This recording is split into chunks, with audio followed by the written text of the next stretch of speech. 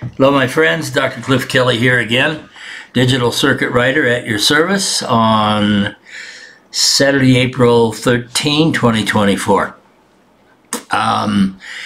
It's not related to the topic I'm going to cover today, but my wife and I are watching a very significant event in the Middle East. You probably already are aware of it.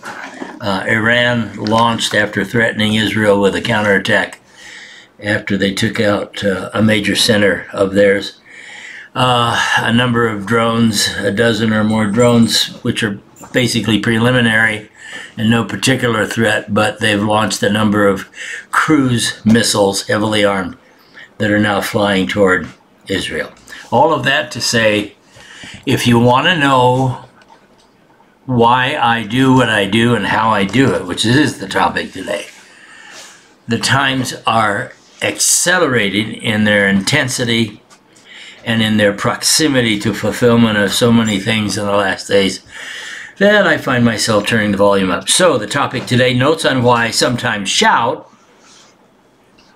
because he told me to, beloved. Now that's not a recommendation for everybody else. This is just me. I'm going to explain a little bit about that without being focused on myself. In fact, if anything, I'll be self-deprecatory today. Yeah, well, let me pray and let's get started. This is really an important study of why I'm so intense. I think I've been called intense since I was 6 years old. Why are you so intense, Cliff?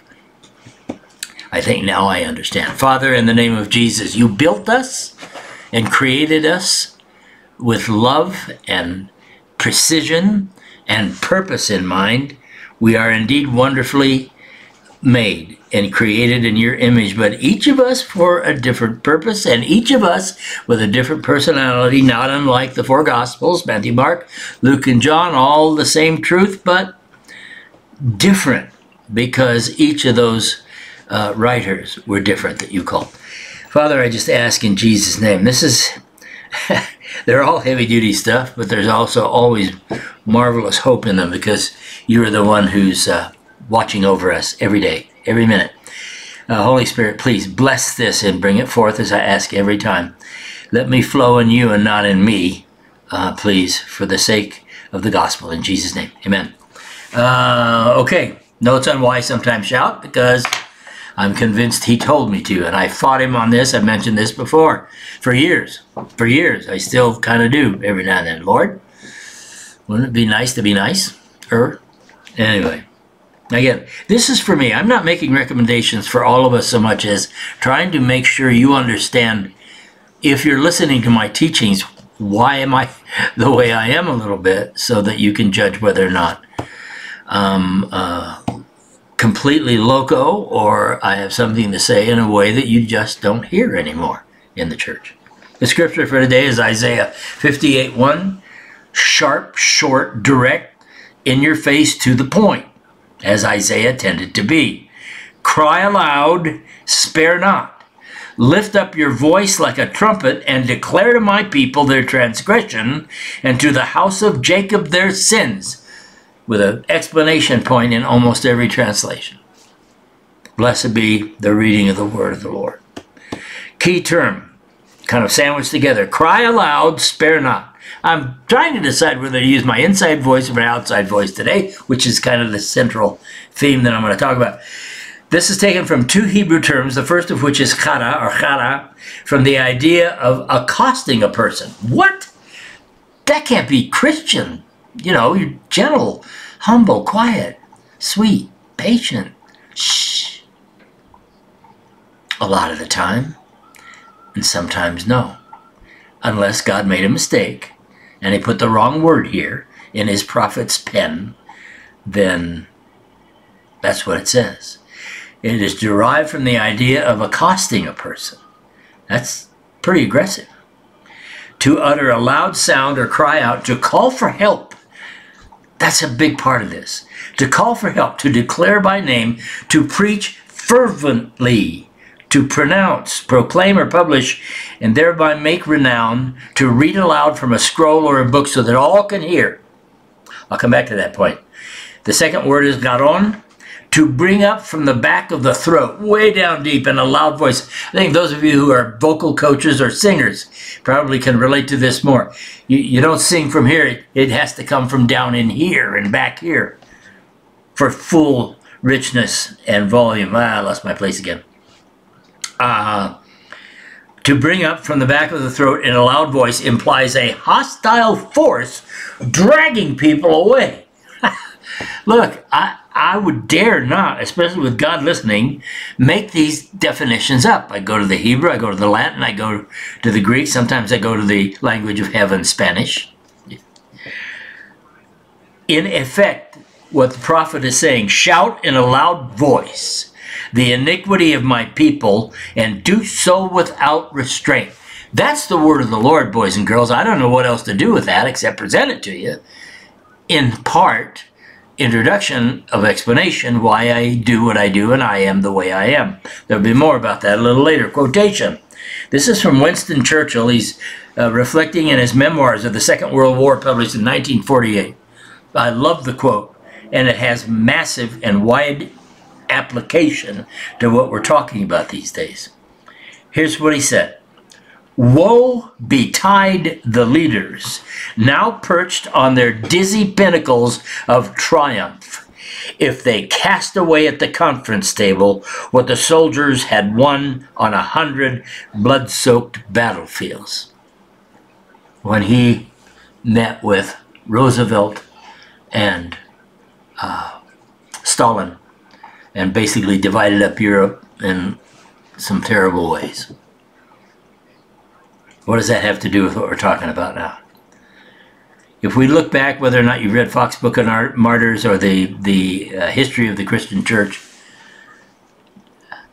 we dare not throw away what 2,000 years of blood and sacrifice has earned for us in this supposedly freest nation on the face of the earth. We dare not. Commentary from, did I put it? Give me a minute. Sometimes I forget. Gosh, I did. I'll have to go back and get that for you. Okay. It may be Joseph Benson again. Forgive me. I'll read the commentary and then I'll correct it before I publish the text. The commentary is cry aloud with an explanation point. Here's what it means. Be faithful, plain, and earnest in thy addresses. God loves, I've said it so many times, honesty and sincerity of just trying to do your best to tell the truth. He loves that, even if it's all stumbly and mumbly, as I often can be. Remonstrances, reproofs, and exhortations to among my people, no matter what you're doing, no matter what your purpose of speech is. Be honest, be faithful to the canon, the text, and spare not. Now this is the part. I don't think the prophet is saying do this in every case, but when you're in a crisis, when the Christian or Jewish community is in crisis, as Israel is right now, it's not the time to go mincing around. Shh, oh, let's not raise our voice. Let's not do anything strong. Let's not be aggressive. No!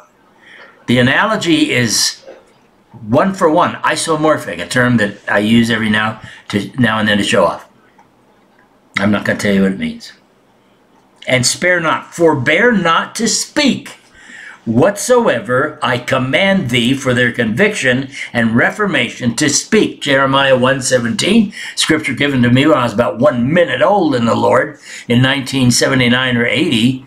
I'm going to send you out and you're going to talk for me. And if you don't tell them what I say directly, I will embarrass and humiliate you right in front of your audiences. Does that sound like the Jesus you hear about every day and every Sunday in church? That's part of him. Jesus is a serious, I was going to say serious dude with a capital D. He's a lion. Now, not the lamb anymore, although that can be theologically debated. He's the Lion of Judah. The Lion of Judah. Remember that. That's the one that's coming back. Be not afraid. I'll come back to that very important point. Pastors, church, Christians, stop being afraid, because you are. I'm going to give you empirical proof of that in a minute. you're afraid. I'm going to tell you what you're afraid of.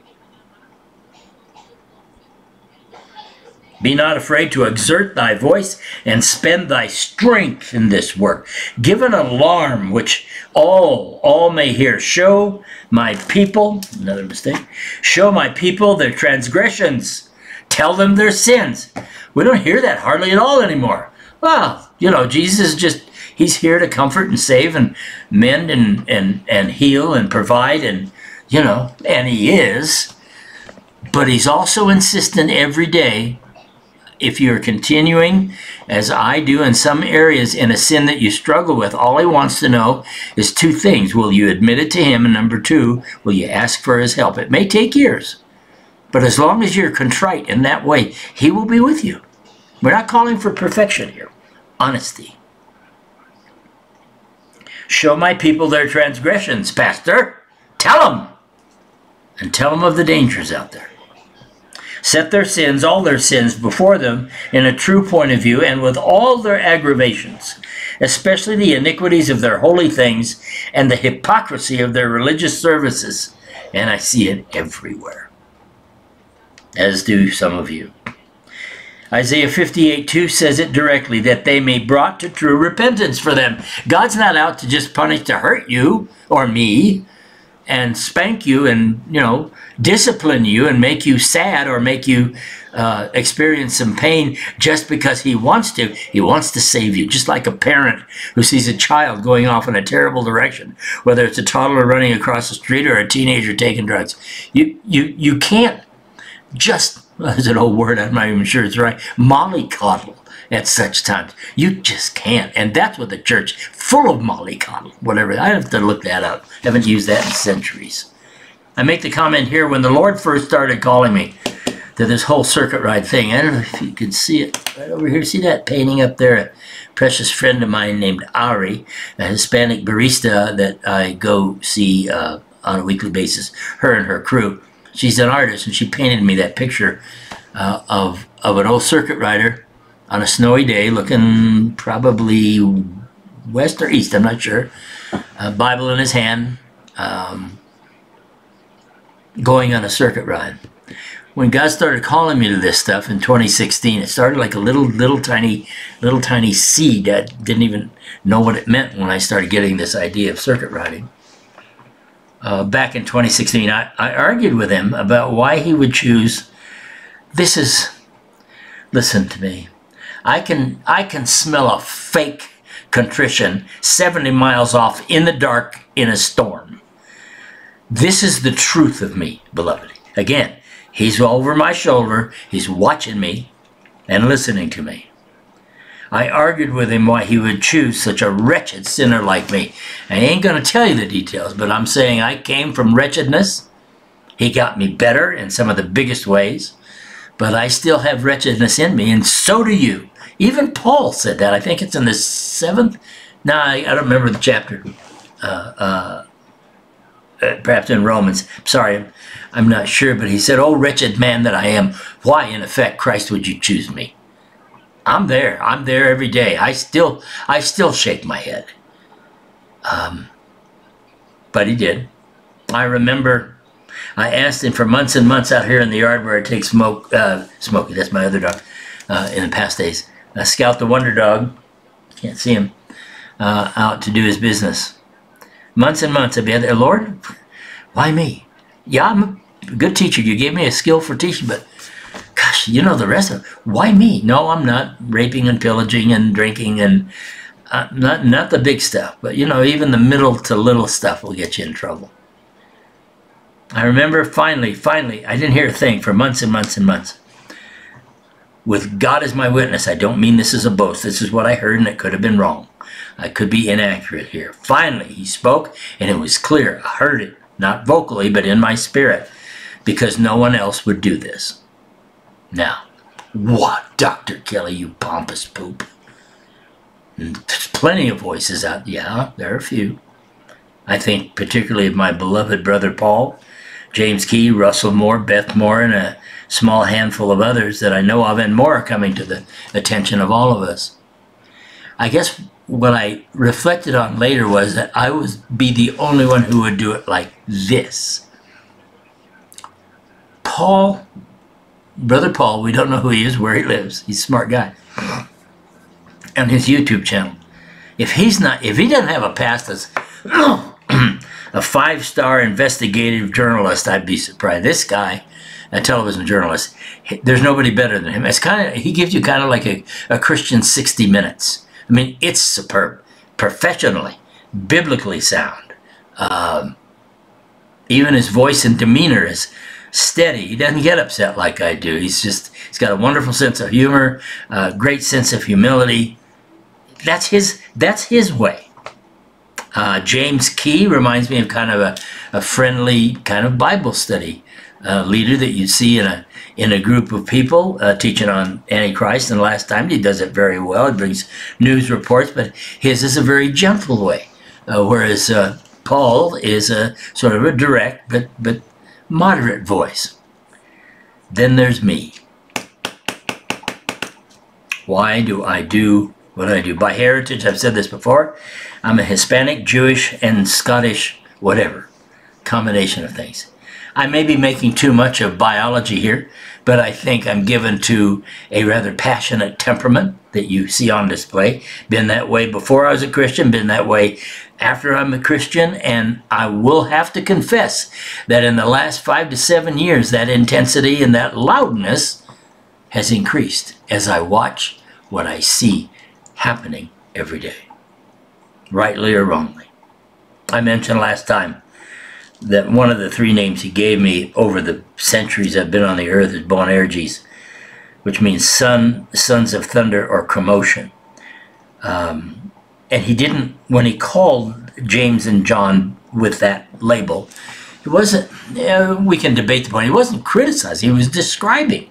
This is the way I built you guys. I built Peter this way, and I built Paul that way, and I built John that way, and I built Mark and Matthew and all the rest in a different way.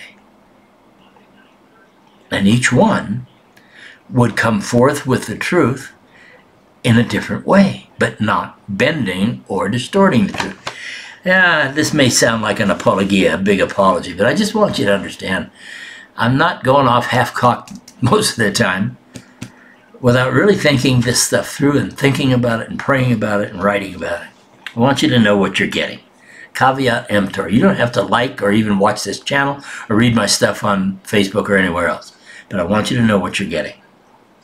To clarify, I went directly to James Strong's 1890 Bible Concordance that most people use, who notes this about those sons of commotion. Their passion and boldness in the past no doubt aptly fit their future calling. I don't know why God made me this way. I do remember I've seen pictures of me when I was 2 years old. People come up to me and say, "Ah, what a cute little boy." I do this. I put up my dukes. I've got pictures of it. I also used to have blonde hair when I was a kid, so I don't know. I may be from another planet. And my nickname was, back then, Punchy. So I was ready to engage. It doesn't mean courage, it just means God planted in me some kind of strange algorithm that gives me to passion. And that passion can be used for better or for worse. Don't we all know that? The point Strong was making, I think I've already addressed, so I'm not going to go back to it. But I wanted to emphasize what my calling is for those of you. We've thankfully got a number of new people coming in to the YouTube channel especially. I thank God for you. We've still got a large number, a majority of Christians who are doing everything they can to follow Christ, actually follow him, who cannot go with the Trump train. We've got some non-believers who come in and say some very gracious things. Got some non-believers who come in and say some very ungracious things. And I will listen to them if they stay reasonably civil. But if they go on the attack dog thing, I just bounce them. So if you want me to listen to you, approach me appropriately, strongly, firmly, that's fine. But I'm just a human being. It is not for everyone now, this calling of mine, which is to warn God's people of their grave errors. I promise you before the court of heaven, I have never even had a twinkle in my eye or my mind about that as a calling for me. I knew I was going to be a teacher a long time ago in a place far, far away, but never this. This is why I battled him for the first couple of years, at least, and why I was called to this. To warn his people of their grave errors. He, of course, knew that the grave errors would explode. By the way, you can read about it in the New Testament a lot, and in the Old, that in the last days, I'm going to quote some scriptures about that, these kinds of things would explode on the scene. So this isn't for everyone, but it is for me. So I'm just trying to be faithful to my calling, best I can, mistakes and all. Second, an era of false teachers. I just mentioned that by introduction. If there was ever a need for people to focus on false teaching, wouldn't you logically conclude that it would be in an age of false teachers? Doesn't that make sense? Logical sense, as well as theological. And I go on to say that perhaps the most serious sin a Christian pastor or teacher or leader can commit is to preach false doctrine. And beloved, it is everywhere. It is just like Jesus said it would be. Just like Paul and the apostles said it would be. How about that? I have before written a great deal about how much God hates lying. Puppies in the yard, puppies in the yard. The Scout's doing his Rhodesian Ridgeback best to protect the homestead. Hey, buddy, come here. We're all safe. He'll go on for a minute. God hates lying. I already read the passage and did a teaching on Proverbs 6:16 through 19. 3 of those 7 were about lying, deceiving. I mean, we don't hear that enough. He hates lying. Now here's where I get in trouble. If you do it enough, I don't care if you're a Christian or not, if you do it long enough and sustain it and persevere in it and prosecute it and keep going at it and you happen to be a leader or a pastor, he will come to regard you as his enemy and hate you if you don't listen to his correction. That's another part of the gospel you don't hear. I'm not making it up. Christ's severe warning, for example, from Matthew 7, taking my time, 7:15 through 20 in the New King James. This is Jesus talking now. Forget me. Beware of false prophets who come to you in sheep's clothing, but inwardly they are ravenous wolves. You will know them by their fruits. Do men gather grapes from thorn bushes or figs from thistles? Even so, every good tree bears good fruit, but a bad tree bears bad fruit. A good tree cannot bear bad fruit, nor can a bad tree bear good fruit. Listen to me. No, listen to Jesus, your King. Every tree that does not bear good fruit is cut down and thrown into the fire. Do you know what the fire is? It's not your backyard compost pile. And thrown into the fire. Therefore, by their fruits you will know them and regard them accordingly, whatever they call themselves. I believe that more today than at any other time in my life. What is that? That this saying that most of us grew up with, if we're Christians. You will be surprised on that day of days who is received into heaven and who is cast into outer darkness. You're going to be surprised. A lot of the big names, the hot shots, the wealthy, the powerful, famous. I don't think a number of them are going to make it. I'm not naming because I'm not God, but I'm saying I think a lot of them are in trouble. Let me finish that from Matthew 13. There are many who you will not expect to be cast into outer darkness and the furnace burning with a great fire, where there will be wailing and gnashing of teeth forever. Scriptures you don't hear preached anymore. Used to, generations ago. Not anymore. My point, America's spiritual landscape, I believe, is darker than it's ever been in our history. And we've had some pretty dark times. So in spite of mountains of evidence of the current crisis of faith in our country, unbelievably breathlessly, I teach about it almost every time I go to the computer. It seems to me that the church remains, for all intents and purposes, fully asleep at the switch of truth. It just, I mean, every Sunday and Wednesday or Friday, whenever they're telecasting their stuff around the country, I hear the same sermons as if nothing was going on outside. It'd be like a tornado coming if you live in Kansas. I'm going to go visit Kansas in June with a bunch of you.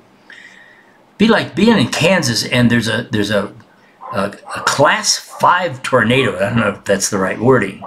And you can hear it roaring. You can see the debris flying. The windows are beginning to break, and you're just saying, no, it's all going to be fine. Don't worry about it. You're not even going to the basement.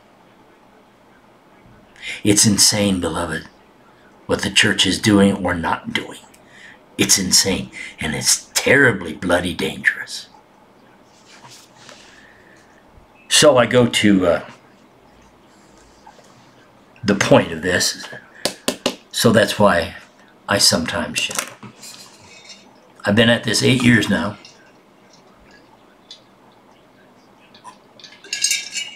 I began by holding conversations with my old colleagues at Regent University back in Virginia, professors mostly, of all Protestant and Catholic backgrounds, all scholars.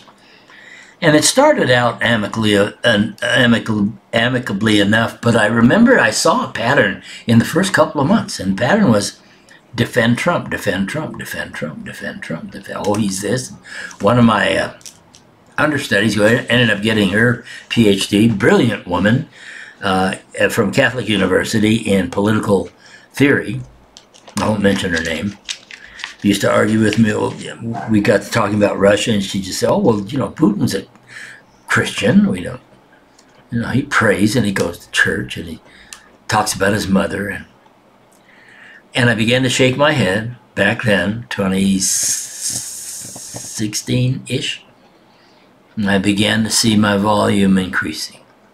My intensity began to increase. By 2020, it had increased considerably. I hadn't prayed about it very much by then, but I have since. Because it is pitched now, my outrage. And I try to control it, but I will not deny the outrage nor its cause. And we dare not do the same either, depending on however the Lord has called you to confront it. So I sometimes shout. Shouting, I note here, may or may not involve actually raising my voice, as I frequently do, rightly or wrongly. It more fundamentally refers to something that the Bible calls in the Greek sharp rebuke. That's from Paul's writing. Sharp rebuke. A practice nearly vanished from the American church community in recent years. American Baptist theologian, pastor, and chancellor of Bethlehem College in Minnesota, John Piper, no, I don't agree with everything he writes, but I love a lot of the stuff, addresses this sensitive topic in an interview entitled, Should We Call Out False Teachers Today or Just Ignore Them? I know what the church is doing. They ain't doing no calling out at all. And it's overwhelmingly ignoring them. I guess it's just not polite to, you know, call out one of the guys in the club. I'm just going to do a brief bullet point review of his main points. A lot of scripture. That's why I like John Piper. Beware the wolves! Exclamation point. And he, like I did just a moment ago, so let's begin with Jesus. He writes, Matthew 7:15, beware of false prophets who come to you in sheep's clothing, but inwardly are ravenous wolves. And he goes on to say, beware, the word beware in the Greek means all of us stay on alert. There is no time out. There's no time to get drunk. There's no time to just take a 1-month cruise around the world and forget Jesus altogether. There's no time for that. By the way, the cruise lines, apparently their business are just plummeting right now for all kinds of reasons. That's the last thing I'd want to do is go on a cruise for 2 weeks in the midst of all this as a Christian, not out of fear, just out of duty. Seriously? 10,000 bucks, 2 weeks off? I don't see a lot of that in the New Testament of the boys. Do you? Beware means all of us should be constantly on alert, but especially you shepherds, to identify. I remember a time when the shepherds would go up to a retreat for 3 days and nights, take nothing but their Bible, a notepad, maybe some music, and they just shut themselves in. Why? To have fun and relax? No. To hear the voice of Almighty God, just like when Moses went up on Sinai. That's what you go away for, Pastor. Yeah, you can recharge your batteries that way too, but you recharge them in Christ, not on a cruise. Just my opinion. It's not biblical, it's just my opinion. It infuriates me that Christians are just spending tens of thousands of dollars on having fun while the world's about to be set on fire. What the blank are you guys thinking of? Seriously. Well, I'm in America. Make a good salary. It's okay. I deserve it. He goes on, they're clothing themselves in lamb's wool. Well, they're wolves. Paul used the same Greek word for beware in Acts 20 when he said, pay careful attention to yourselves, pastor, and to all your flock. You're to protect them with what? With the truth. With the truth. Nothing but the truth. So help you God. Not just the truth that they've already heard 80 million times. That'll, just go down like syrup. Challenge them with truth that will save them from the danger that is now around us and yet to come. Thousands of times more critically. He quotes Acts 20. Pay a careful attention to yourselves and to all the flock in which the Holy Spirit has made you overseer. I know that after my departure, Paul wrote, fierce wolves will come in and among you, not sparing the flock. So you should not spare the warning, beloved. Please hear me. Please hear Paul. Please hear Messiah. Listen to them. Second point, avoid and call out. Now, he writes, to avoid them, you have to know who they are. Well, we can't know who they are unless you identify them. Paul and the apostles use names. I'm beginning to, a little bit more. I'm a little tremulous about that. I better be doggone well sure I know what I'm talking about and can document the error. You can't avoid somebody if you don't know who they are. This idea of identifying and avoiding shows up in 1 Corinthians 5, 2 Thessalonians 3, 2 Timothy 3, 2 John 1. He goes on, and it's there, but nobody's teaching on it, except this old bird. In other words, Christians and shepherds in particular should be discerning and alert to behavior and teaching that dishonors Christ. Oh, my dearest Father. You watching the news? What Christians are doing and saying and preaching and teaching and ignoring? You watching? Oh, no, I just live in my little Christian bubble and just live a peaceful life. And then in 1 Timothy 5, 19, 20, Paul went beyond just avoiding them. And they started talking about rebuking them. Not just rebuking them. Publicly, like I'm doing. Publicly. I've had, in the last 3-4 years with my former church that I've totally walked away from. I don't know how many times I volunteered. I wrote them in a more moderate tone. Listen, I've got a book. I've got this. I'll give you everything I've learned in the last 5 years. I'll give it to you for free. All you have to do is buy me a cup of coffee, and if you feel real generous, give me a pastry. No answers, no answers, no answers. No, I got one a couple of years back. I can't engage with you. You're too negative. And finally, I told you before, I offered all 4 major pastors. All pretty sure they're making 6 figures. I offered them free copies of my book. No strings attached, just here. Didn't even get an answer for 2 weeks, and then I wrote back the pastor that I had addressed, and I leveled him. As Paul would have, as Jesus would have. I leveled him and said, I'm shaking the dust from my feet. After years of trying with you, I'm done. I'm done with your church. I'm done with you and your big house and your big ranch and all the rest of it. And if you see me in public, walk away. It wasn't a threat. I don't want to engage. I'm done with him. That's what Jesus taught. That's what he taught. Now, I'm not talking about family members that God has called you to pray for almost ad infinitum, but in a general way. There comes a point with me where I cut all ties. That's what my Lord told me to do. And not waste my time with them anymore and go to the ones who will listen.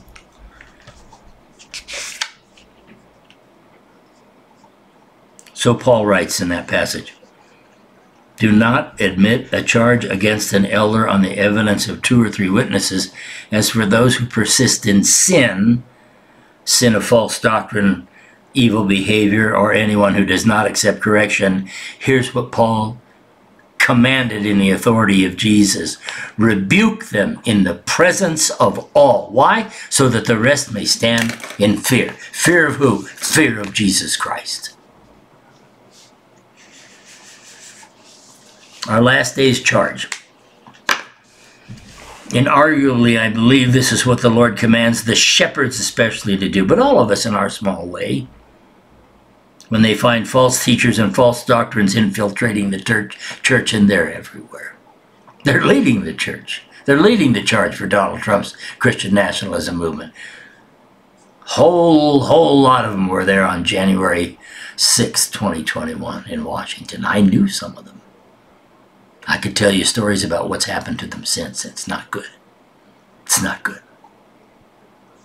You don't fool around with God's name by participating in something like that. He's loving and he's just all the time. So then, if this is clear to you as it is to me, why all the silence? Why all the silence? I'm going to hurry up a little bit on the last section. It's going to be a very rough ride if you're a pastor or a teacher or a leader, an elder in a church that's compromising or staying quiet. C.S. Lewis, and I've quoted it a number of times because I love Lewis's directness as well as his brilliance and eloquence. He wrote this in The Abolition of Man, 1943. It's about the 3rd time I've quoted it directly. He wrote this in a sort of ghastly simplicity. We remove the organ and demand the function. We make men without chests. That's my wife's favorite phrase for these matters. We make men without chests and expect of them virtue and enterprise. We laugh at honor and are shocked to find traitors in our midst. We castrate and bid the geldings go and be fruitful. C.S. Lewis. Abolition of Man, 1943. Now, in fairness, he was talking probably more generally about the decline of Western culture, but I immediately took it to mean, in the case of the American church, exactly what we have in our pulpits today. Pastor, if that insults you, take it to God. Take it to him. Is that a description of you? Is that who you are? Got trained in seminary to just go back and be nice? I have a note here. Though Lewis was referring to here more generally, I wonder, he would probably be astonished to see what's going on today. And then I had a wry smile on my face and I wrote, or would he? I think he knew what was coming. I fully realize I'm hard on pastors. The reasons are many. And it started with me in earnest back in 2014 when George Barna came out with that stunning report. I think it was in August 2014, in his always excellent and thoroughly researched analysis of church leadership. Sam Rohrer, president of the American Pastors Network website and online journal, summarized what Barna found back then. This is the 2nd or 3rd time I've presented this in the past 3 years, but it bears repeating to establish my point. Here's what he summarized the findings were. New research shows from Barna that while 90% of pastors believe the Bible in 2014 has much to say about today's pressing political and societal issues, less than 10% are talking about those issues from the pulpit. Further, When we asked them, Barna said, about all the key issues of the day, 90% of them are telling us, yes, I keep aware. The Bible speaks to every one of those issues, and Barna told in this interview on American Family Radio. And then we asked them, well, are you teaching your people about what those critical issues are and what the Bible says about them? And the numbers plummeted to less than 10%. No. 10% is an interesting number, isn't it?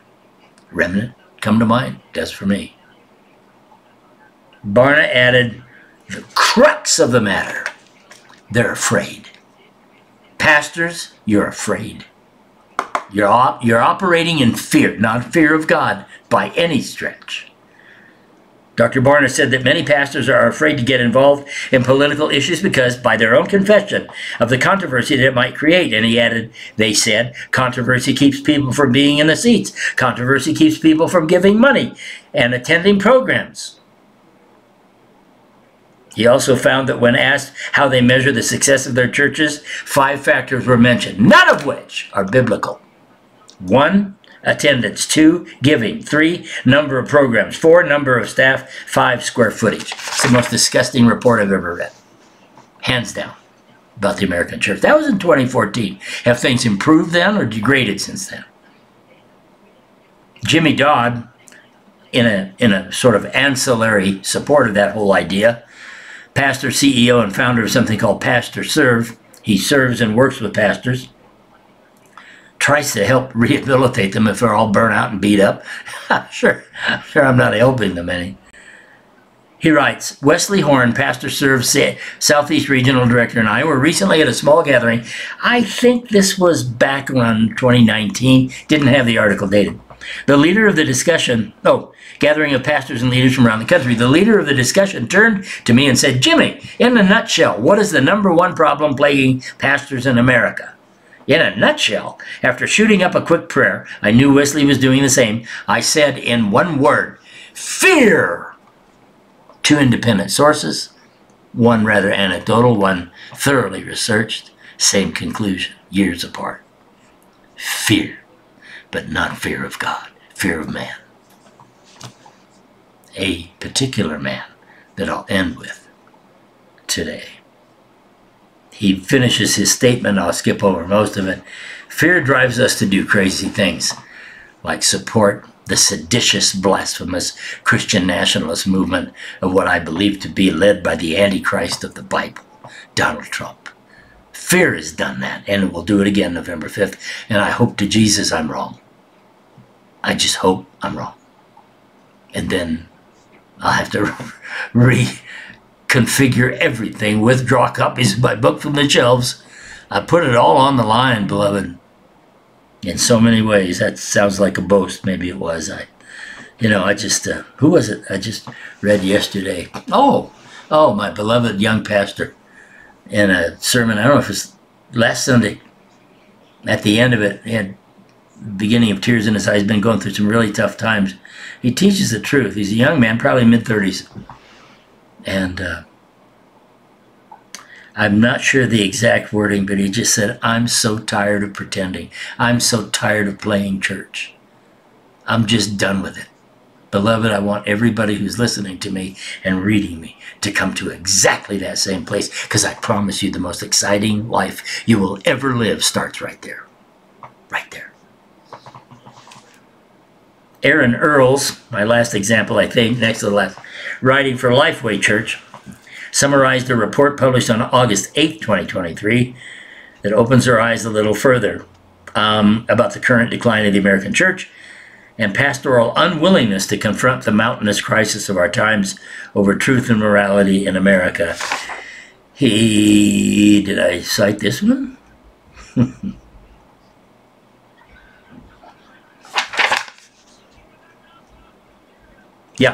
Yeah, August 8th, 2023. Here's what he wrote.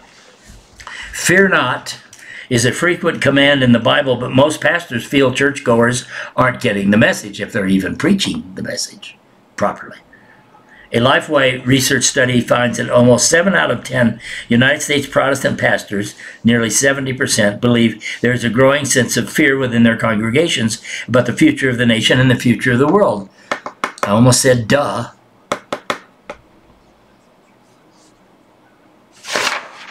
Earls then follows up with a breakdown of mainline versus evangelical. The point is, and he doesn't state it, so I will. How could they not fear what's going on if you're not telling them how to deal with the fear and where that fear comes from and what the Bible says to do to steady it, to tame it, and to put it under your own feet in the name of Christ, according to his teachings. But they're not. So everybody's running scared. Dr. Russell Moore, I don't have time for this. Yeah, almost. I brought up before a couple of snippets from his courageous position. Echoes the same point. He writes, this is from August 18th, 2023, in a interview summary by Nick Reynolds in Newsweek.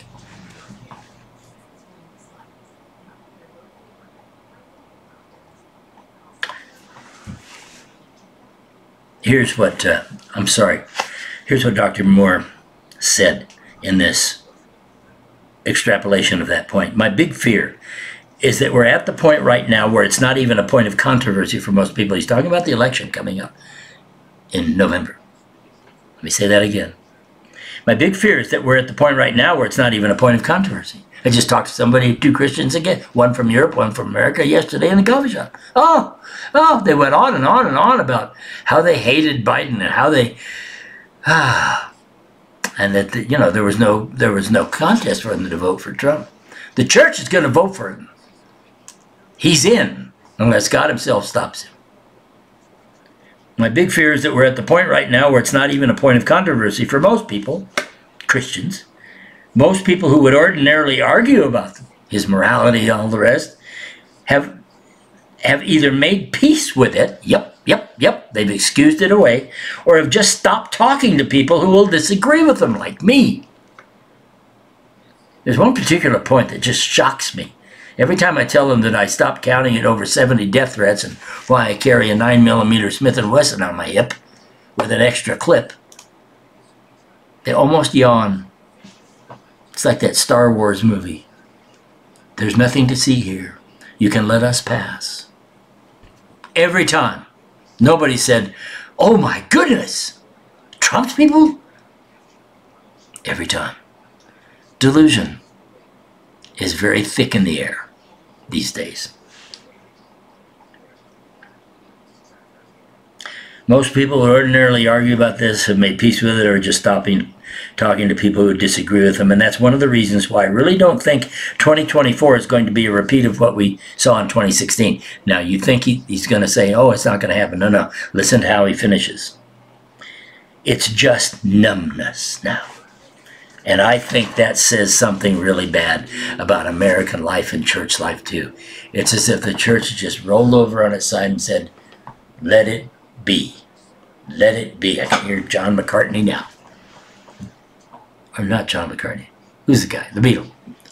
Just let it be. Just let it be. It's going to be okay. Trump will take care of it. Multiple pastors tell me, as he concludes, and as I've got to conclude, and I will, multiple pastors tell me, Dr. Moore says, essentially the same story. This is stunning. About quoting the Sermon on the Mount, parenthetically in their preaching. Turn the other cheek. To Trump's terrible things. Turn the other cheek. And to have someone come up after to say, where did you get those liberal talking points? Referring to the Sermon on the Mount. Liberal talking points.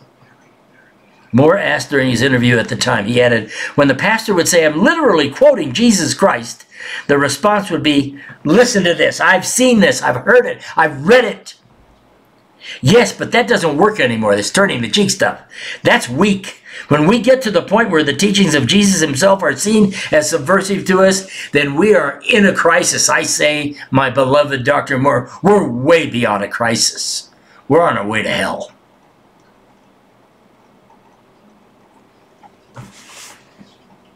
So I conclude, no, we can't fix it by an election. No, we can't fix it through the church. Pastors are all in fear. Not all, but you know, vast majority, 80% or more. I think it's more. No pun intended. We are left with Christ alone to fix this, but I don't think he's going to fix it. I think there's a plan being carried out that we read about in the law, the prophets, the apostles, and the Messiah himself. I think it's fixed now in place. I think it's fixed in place. So, what are we supposed to do? I'm going to be writing a lot about that in the future as the Lord rolls it out for me. Christ alone. We begin there, individually, to fill us with his hope, his wisdom, his courage, his perseverance, his provision, and his protection so that we can carry out our particular mission. That's what we're called to. Something about that in Matthew 28, 19 and 20? I don't know. I may be making it up. And may God secure our families and help us to reach out to our neighbors who are willing to listen. I won't waste my time on the belligerents. I just walk away. So did Christ. So did the apostles. And may we see the Lord solidify the last days remnant. I pray for us every day. Us, not meaning just our little gathering in the Peloton Fellowship. Again, my throat gets dry when I talk a lot.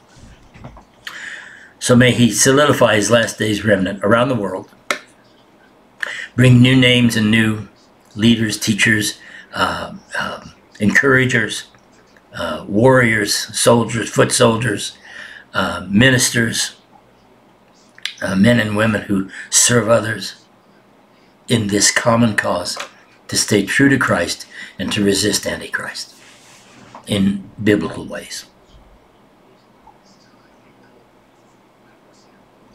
I would love to see the voices of modern day Wycliffes and Luthers and Bonhoeffers and Wilkersons and Moores and others come to the microphones and to the publications more and more and more till we're flooded with truth to counter all this darkness.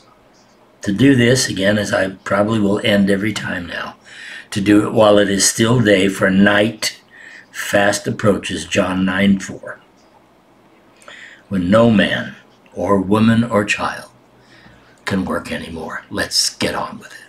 Father, I thank you for helping me in this presentation. Another rough one.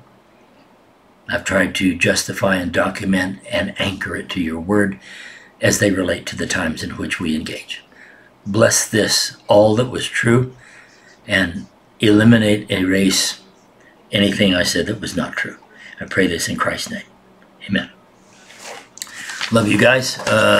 Yeah, I'm going to start looking for God's tightening our understanding of what we do now if Trump rises to power again. We're going to take some lessons from Nazi Germany, from certain figures there who were, at least for a time, effective as Christians, as believers, and noble Gentiles who helped the Jews, noble atheists who will help Christians here. We're going to need each other. We're going to need each other. Love you.